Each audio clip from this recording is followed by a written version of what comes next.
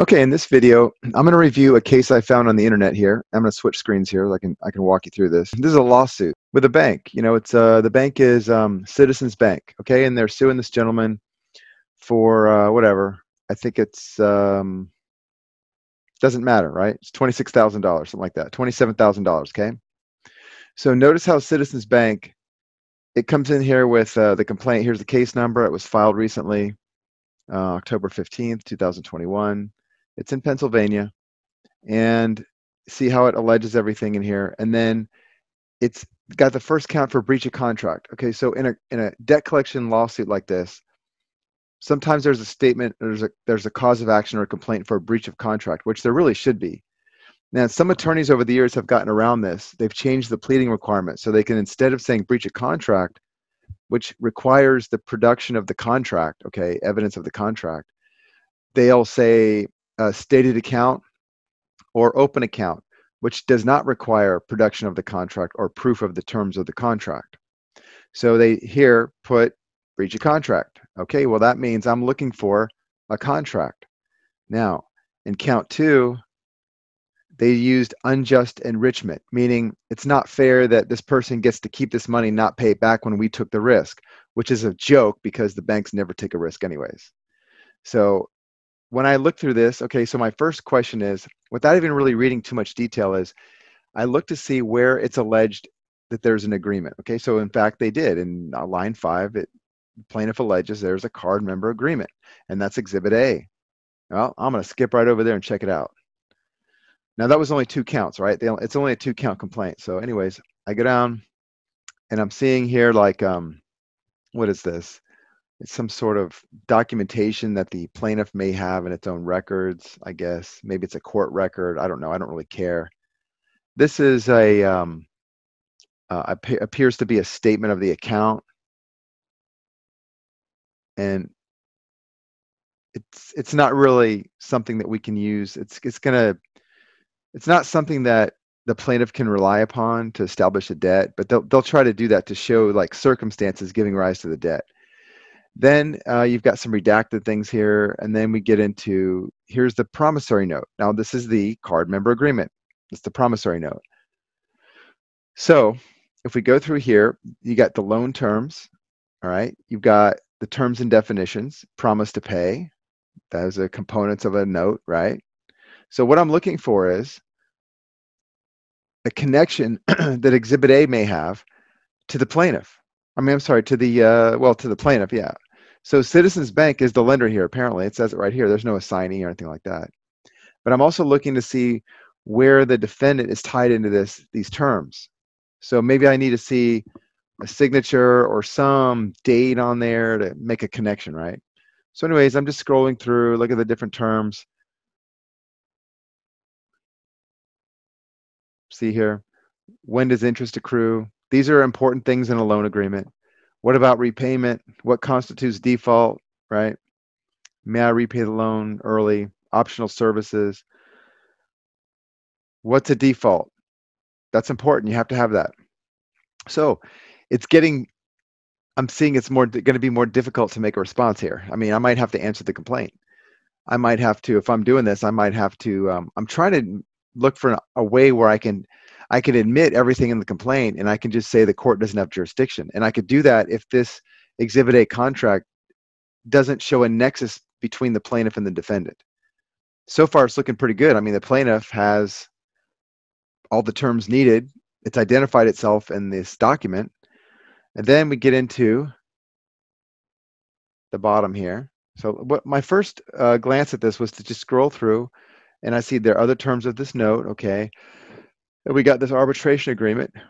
We'll get to that in just a second, right? So we scroll through here, all right, and they try to cover this so they can use it in all the states. So they have certain restrictions in some states they have to address.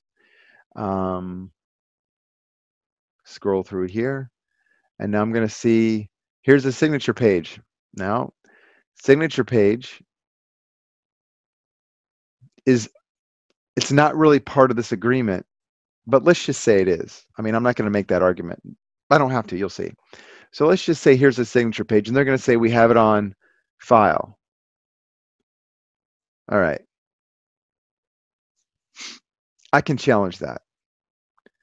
But I can also challenge the fact that this is not part of the agreement. It doesn't appear to be. So at the very least, I can come back here and say, all right, I'm going to ask the court for dismissal. But if I do that, I'm going to have to admit everything that was alleged in the complaint. And then I'm going to argue that this agreement that they're saying is Exhibit A, taken at face value, let's just say you have to admit that that's the agreement. But I'm also going to say that it's not authenticated or it's not self-authenticating. In other words, this agreement needs a witness to make it valid, to make it evidentiary, to be used against the defendant. I could say that. I don't think that'd be a strong argument, though. So that's the end of that, right? I guess that was Exhibit A. I don't see maybe that's Exhibit B. I don't know, but let's just say Exhibit A. Okay, so that is the card member agreement. So let's just look back up here. Here's what I wanted to make a point of. So let me go back up to the pleading, and this is called the pleading. We look at this first. They're saying why the court has jurisdiction up here. Okay, you have to be resident in an area, and story of the case. And basically it's saying we sent him statements, they didn't pay, he didn't pay, therefore there's a default, here's the amount owed, and then also it's not fair because he gets all that money, doesn't have to pay it back. You know what's funny is it's never going to be unjust. First of all, the bank didn't lend anything. Second of all, if the defendant never pays the bank back, then the defendant or the plaintiff is going to write it off as a loss and recover that money from the tax system. So it's going to spread that loss. Okay, if it is a loss, it's not a loss, but let's just say it's a loss, and that is going to be spread amongst the community of people that file 1040s. That's who absorbs all this stuff. So there can't possibly be unjust enrichment in reality, but they're going to act as if they're just lost and they can't recover it. All right, so that's my commentary on that. You can read it. You can read this for yourself. It's common stuff. All right, what I really wanted to point out is that if we ask for dismissal, and I think in Pennsylvania it has to be a demurrer, so I really don't care. But the point is, if we ask for dismissal, we have to admit everything that's pleaded properly in this complaint. And I don't see a problem with this complaint. I have to say, I think they got everything covered. So let's take it at face value and let's ask for a dismissal. But let's tell the court this. Let's just make a special limited appearance. That means you're not accepting, it's not a general appearance, and you're not saying, I accept the court's jurisdiction. You're just saying, I'm making an appearance for the purpose of responding to the complaint, okay? Until my motion is denied, the court tentatively has jurisdiction, just enough to hear my response, right? And then we come down here. This is I called it a demurrer verification, a verified motion to dismiss. We can use both here, right? So this is my effort to respond to this document, just to give you guys an example of how you could do this. All right, so now I just identify who I am. I'm appearing by special limited appearance, and in response to the complaint. And I'm basically saying the complaint doesn't state a cause of action. Here's why. Assuming all allegations to be true, and therefore that Exhibit A is the card member agreement as alleged, let's take it at face value. According to Section 15 or Paragraph 15 of both the plaintiff and the defendant are subject to compulsory binding arbitration as a means of resolving any disputes or material breaches of the alleged agreement. What? Let's go back down to 15 here. Let's go look at Exhibit A. Okay.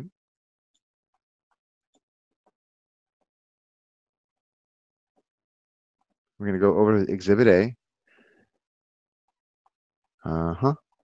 Scrolling down. All right, here we go. So there's the note we're talking about. Let's go to Section 15. So 15 has to do with an arbitration agreement. Okay, we're accepting that this is what they say it is. So it says basically that if you don't opt out of this, you have no choice but to go to arbitration. You waive your right to have a court or a jury decide the case. Okay? If you do not opt out, you will not have the right to go to court. You have the right to cancel or opt out, right? So they give you that.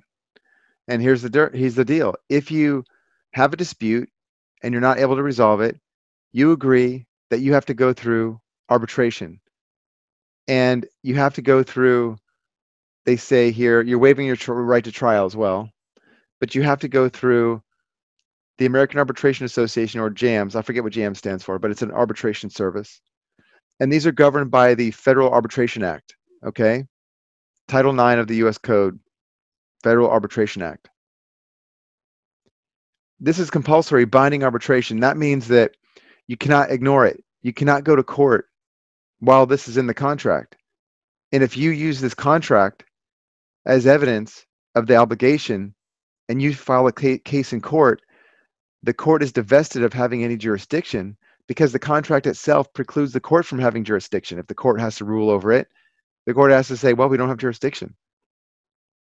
You guys have to go to arbitration. Okay, you can see this for yourself, et cetera, et cetera. It goes on and on. Right to cancel, opt out. If you don't opt out, you're stuck with it. So we asked the court for dismissal, and we're saying this, that the plaintiff failed to commence any arbitration process as required by Section 15 of the card member agreement. The complaint is not a petition for confirmation of any arbitration award. So once the arbitration is completed, the prevailing party can go to the court and ask for an arbitration award. Usually the creditor does that, right? So they get the court's approval of it, but the court doesn't get to decide on the case. They only get to approve it, so that way the plaintiff has access to the police, okay, the executive function, to collect on the money, to levy on assets, okay? That's the only reason it goes to court for confirmation, not to decide the case. So the complaint is not a confirmation of an arbitration award, and no award has been sought according to the card member agreement. Nor has it been sought according to the pleading. It hasn't been alleged. It wasn't in the pleading that they were seeking a confirmation of the award. You can go look back and look at it for yourself. So the court has no jurisdiction over an agreement, over this agreement or any agreement that is subject to binding arbitration. The plaintiff has failed to allege that the defendant has opted out. The plaintiff has failed to allege a cause of action that is exempt from the binding arbitration provision. And I would say that just because I don't want to give the plaintiff any more information than I absolutely need to prevail here to get it dismissed. But the reality is that you can get around an arbitration clause if there's an issue of fraud. You can sue for fraud irrespective of whether or not you have an arbitration clause in a contract that gave rise to the fraud. There is no fraud here, of course. There would never be a cause of action, but I just didn't want to say it. So anyways, that would be the exception. So therefore, the plaintiff has waived its right to proceed in this court or in arbitration and cannot proceed either in this court or any other court or within any arbitration forum, but the fact that it has commenced the above captioned matter in violation of its own binding arbitration agreement and therefore has waived any rights it had to arbitrate with the defendant. So the fact that there was a binding arbitration clause in the contract on which the plaintiff was relying to get a remedy, to sue for money, and the plaintiff failed to follow that process of commencing an arbitration proceeding before the American Arbitration Association, or JAMS, then constitutes a waiver of its right to seek a remedy at all. It waived its right to go to court because it didn't have one in the beginning, and it waived its right to arbitration. It can't go back now. And I just cited, there's just a rule here about motions to dismiss. Now, there is case law on this, and I had some from Florida. I can't find it, but anyways, you guys can do your own research. You can shepherdize things, but basically, when there's a binding arbitration clause, if it's not complied with, then the parties waive their rights to a remedy. They've restricted their rights to a particular type of remedy or process, and when they go around that, they actually waive their rights to that. So this is a formality I just put in here, but basically, this is what we can expect. So what's going to happen is the court is ultimately going to dismiss the case with prejudice. He can never bring it back. Citizens is out that money, and the attorney made a huge mistake. He probably didn't even read it. Maybe he didn't know the case law. I don't know. Now, let's say the judge lets the case proceed. You can ask for summary judgment. You can go into discovery. I mean, there's really nothing else to do, really. You can go into discovery and establish the contract if you want, but it doesn't really matter because if the court never had jurisdiction from the beginning, it can never acquire jurisdiction. Nothing, it can't be cured in this case. So you can let them do whatever you want. They can default on it or whatever, and you can move and have it set aside. If the other side prevails in this situation under this set of facts, you can appeal it, and yeah, it's a bother to have to appeal it.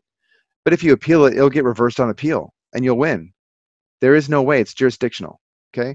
Just want to share that with y'all. Sometimes you just got to be careful about looking through some of these pleadings. Sometimes attorneys make big fat mistakes and you can capitalize on them once you know a couple of things. Hope this helps and hope you're not in that situation. But if you are, hope this helps.